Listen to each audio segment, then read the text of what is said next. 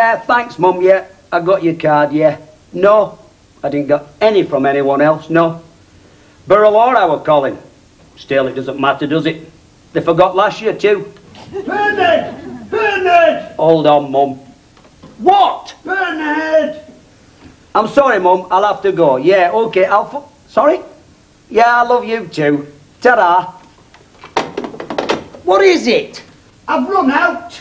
Well, what do you want me to do? There's a new one on the shelf.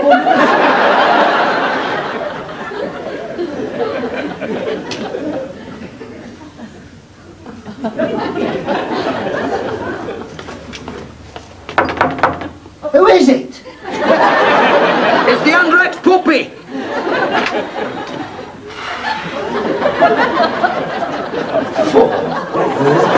What have you been eating?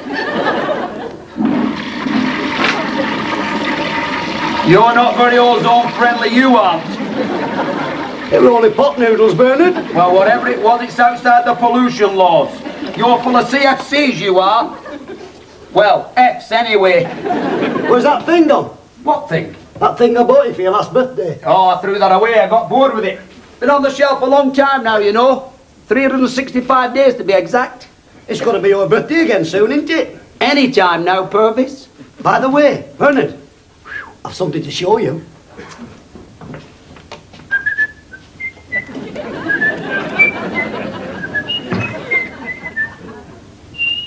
Woo! I want to be your teddy bear. What am I supposed to do with something like that? You're not going to do anything with it, Bernard. This is mine. Cost me 15 quid. Baby, let me be Babalala, baby teddy bear, Babalala. Babalala? Babalala. You remember Babalala, Bernard? You were there in 1957, weren't you? In 1957, I was in uniform. So was Elvis. Babalala. Elvis? What a joke that is. He wasn't in the army. That was a publicity stunt, that was. Never saw any active service. He didn't fight the savage like me. All he did was have a haircut and sing about wooden hearts. Wooden hearts. Musserden, Musserden. You look like him then. Yeah, when he was short and had a moustache. Where did you get that object from anyway? You look like a sawn-off Barbara Cartland. They were in a sale. Oh yeah, where did you get it? At that new charity shop? What's wrong with the new charity shop? They're glorified jumble sales, aren't they? Have you ever wondered where they get the clothes from? When someone snuffs it, they give his clothes to the charity shop. What the Ethiopians don't want, the shop hang on to. Let me tell you something, Bernard. That charity shop is very important to the third world economy. I bet my 15 quid has bought some remote village in the desert a couple of crates of bad and needed Coca-Cola. They don't drink Coca-Cola. All right, Pepsi then. And I'll tell you something, I know where this Coke came from, and it's nobody who's dead. I'm not surprised. Nobody would be seen dead in a thing like that. This, Bernard, belonged to one of pop music's all-time greats. Oh, yeah? Who was it then? Cliff? Marty Wilde? Susan Morn? No, Arthur Douglas. Arthur Douglas? You mean Craig Douglas? No, Arthur Douglas. I went to school with him.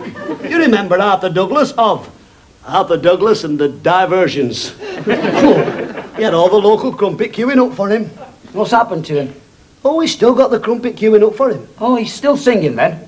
No, he's our milkman. Arthur Douglas is not famous.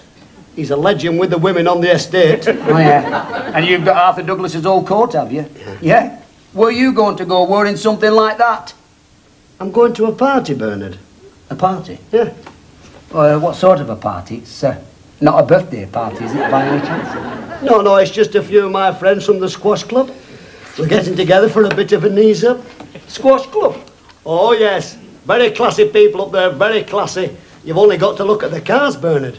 There's no fluffy dice hanging from the mirror, or no demented grinning Garfield stuck in the back window. Oh, no, very classy. You can't move for cordless phones and faxophiles up there. How long have you been going to the squash club?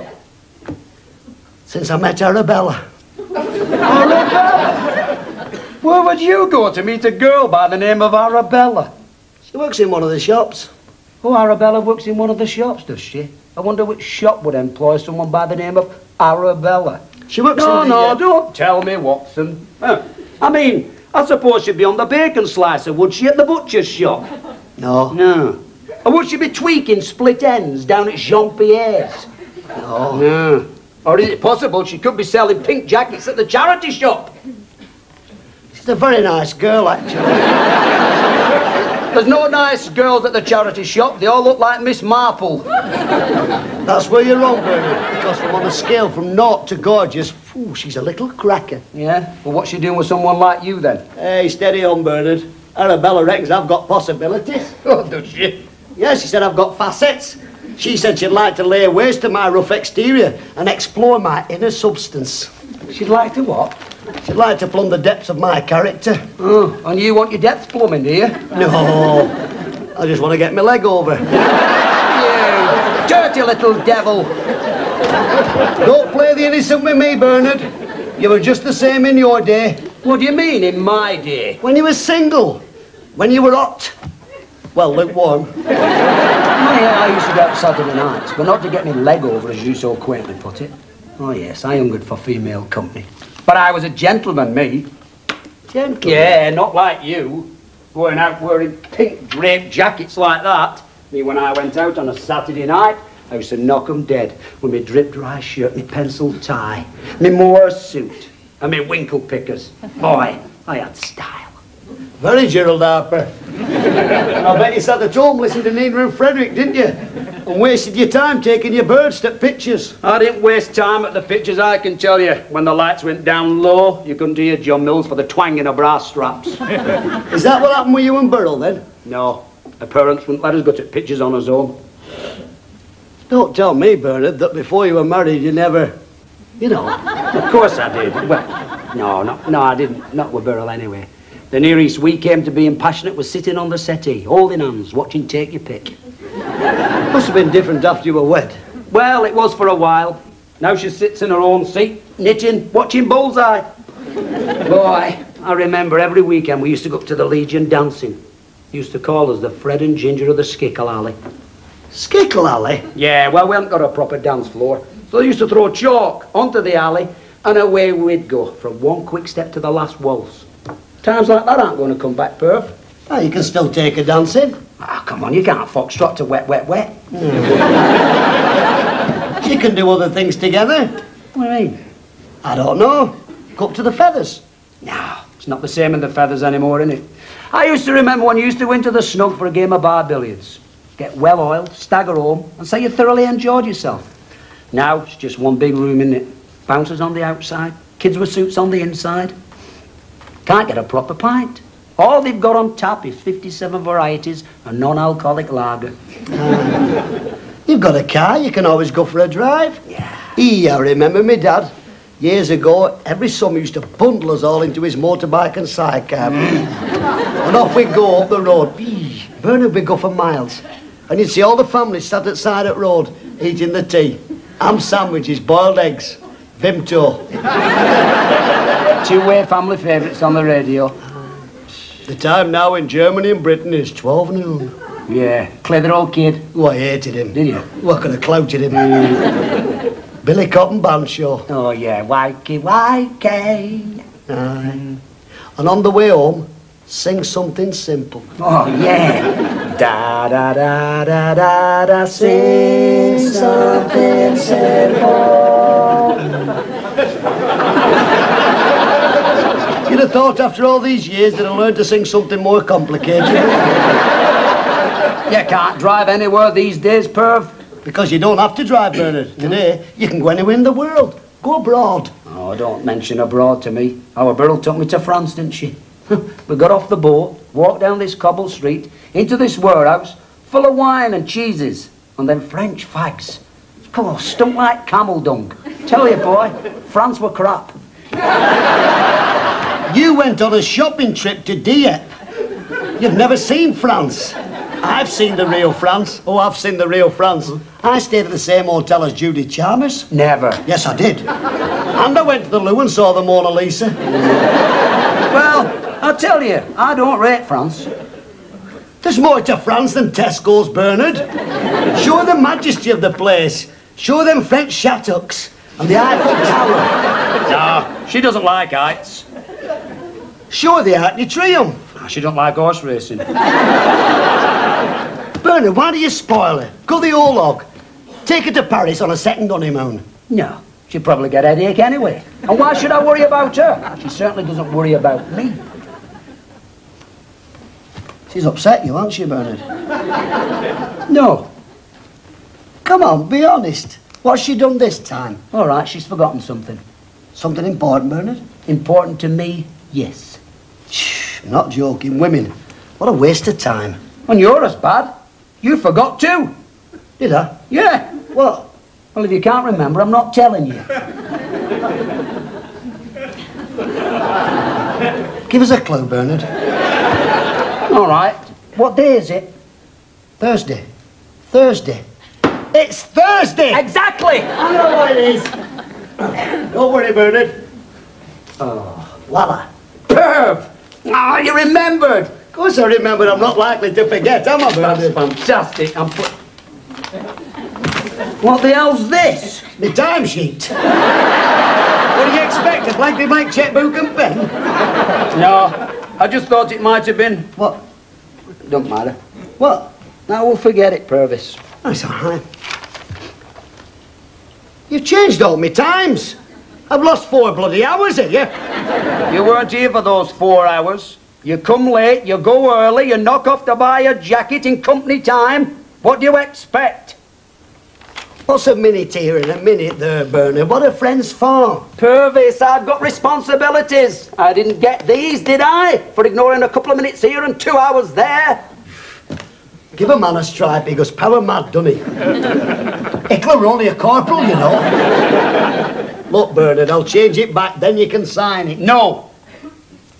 Bernard, why are you being such a misery guts? If you don't know, I'm not telling you. Calm down, Bernard. Calm down. Come on, come on, come on. Easy, easy. Calm down. It's only me, your little mate, who plays cards with you all night and makes all your coffee.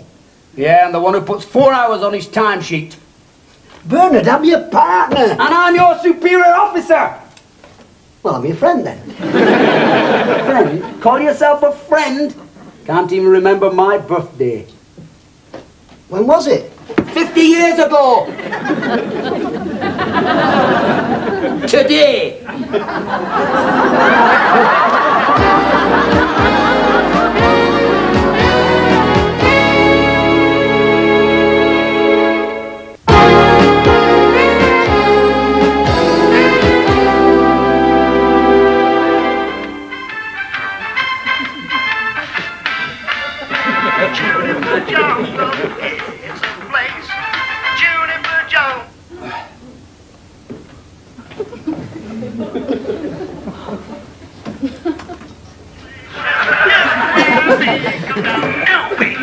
I have decided that we'll have a fun day party.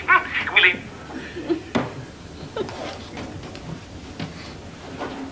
Don't even think about it, Purvis.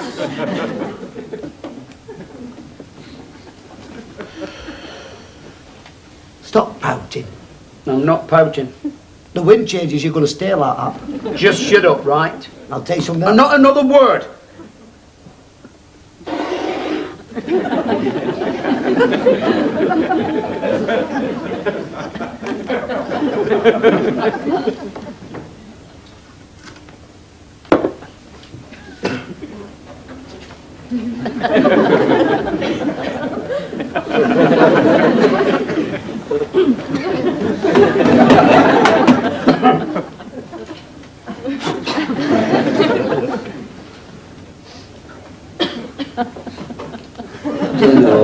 You can be childish. I'm not the one who's being childish, Bernard. That's me. I've had enough in here. I'm going out on my rounds. You're pathetic, Bernard. Pathetic, do you know that? And I'll tell you something. That's not your telly, Bernard. That's company's telly. You don't own it. You think you're the boss over everything, don't you? Eh? See Kyle, see Kyle. Well, you're not. Let me tell you that. You're not the boss over me. Well, you are in working hours, but you're not outside. I'm going out on my rounds. I might not come back. You miserable old sod. Yeah, miserable old sod. What? I've got no change on me, I've only got this tenner. That's very generous.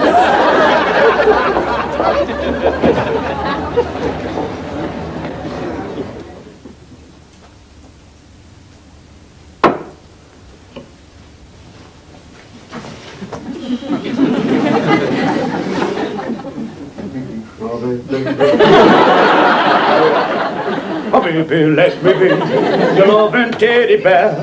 Put a chain around my neck and meet me anywhere. Oh, let me be. I'm sorry. You ought to get a linctus for that cough. Oh, it's the damp in here, you know. Is there something I can do to help you? It's a super jacket, isn't it? I knew he wouldn't hang on to it for long. The moment it came into the shop, I thought... Oh, you're the lady from the charity shop? Yes. It seems you require a duplicate set of keys for the premises, in case of emergencies. Thank you. Super, isn't it?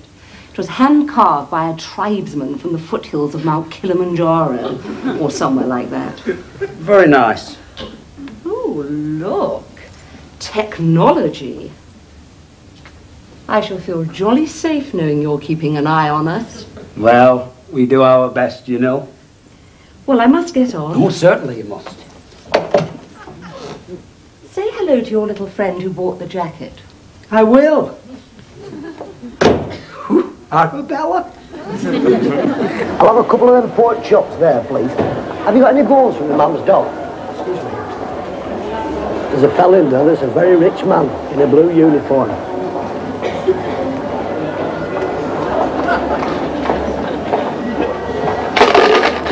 Your friend said you'd like to contribute.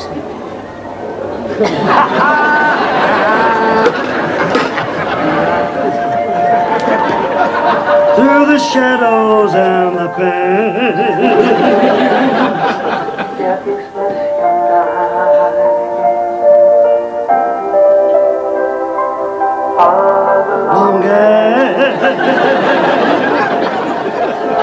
The ever-popular, indeed ever-young Cliff.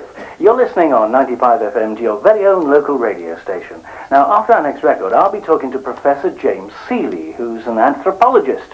I think that's something to do with bugs. So that should be fun.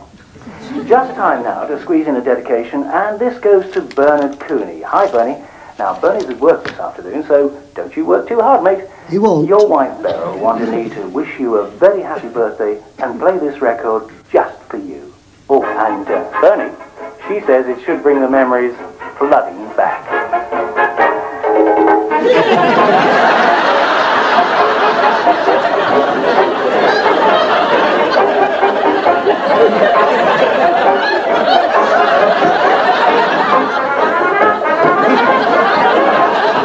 Don't let me stop you.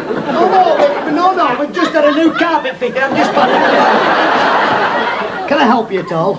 Well, actually, I had someone with me, but she appears to have been waylaid. Ah, here she is. Oh, hello, Arabella. I wondered where you got to. We've been rather busy. Have you two met? No, not really. Trevor Purvis, Lady Elizabeth Lincoln Stubbs. Oh, pleased to meet you, lady. It's obviously my pleasure, of course. How do you do? I'm not so bad, actually. We met briefly in the shop when you came to buy your jacket. Yes, I thought to clock you somewhere before. Lady Stubbs has been helping out a couple of mornings a week. One does what one can. Oh, one does what one can, yes. Would one like to park her? I'm sure you would like to sit down, would you, lady? Just for a moment. I have a JP's meeting in an hour and I mustn't be late. Lady Stubbs is a justice of the peace. Is she? You can't fix parking tickets, can you? No, I'm afraid not. No, I'm afraid not. No. Have you got that thingy? No, I left it in the shop. I'll just pop down and get it. Hurry up, because he'll be back in 2 minutes. I won't be too shakes. She's just gone to get Bernard's birthday present.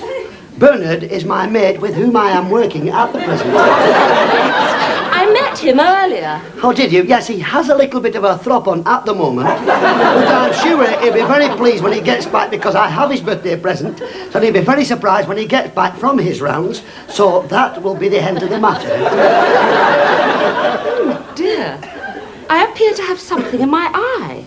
Oh, well, don't touch it. It'll only make it worse. May I have a look? Because I am in the St. John's.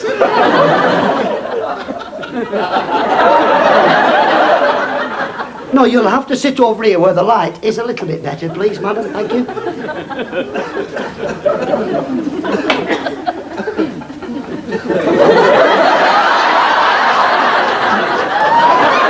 have to keep in the light because otherwise it'll be very dangerous. This won't hurt a bit. Purvis, what the hell are you up to? Excuse me for interrupting this cosy little scene, but of course it's nothing to do with me what you two get up to. But I much prefer you did it in your own time. This is a security office, not a knocking shop. Beg your pardon. You heard, Mrs. Bernard, you don't understand. Oh, I understand, all right. I understand. I'm out there on the precinct doing my job, aren't I? And you bring your bird in here for a bit of rumpy-pumpy. Are you insinuating that I was with him? Save all your excuses for your friends up at the squash club. He's here to do a job, not to mess about with upper-class bimbos. No, Bernard. Now, come on, get out of it. Bernard, what are you doing? I have never been so insulted.